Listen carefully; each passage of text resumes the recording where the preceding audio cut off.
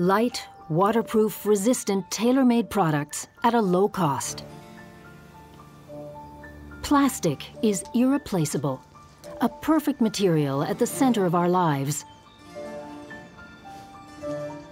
But it becomes tricky when we need to throw it away.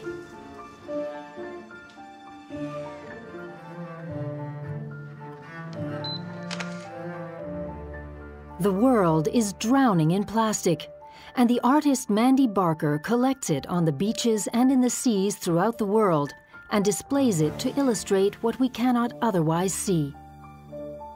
That plastic is now an integral part of our oceans, like algae and plankton.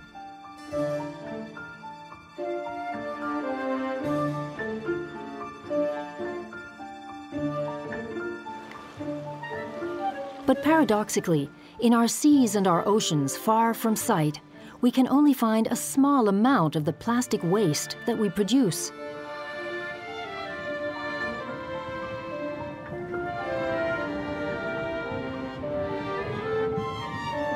So what happens to it?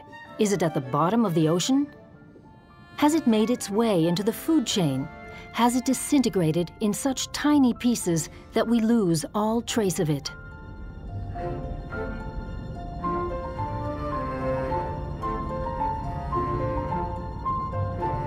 Scientists from around the world are on the case and are wondering whether it is modifying the ecosystem without us being able to measure the consequences.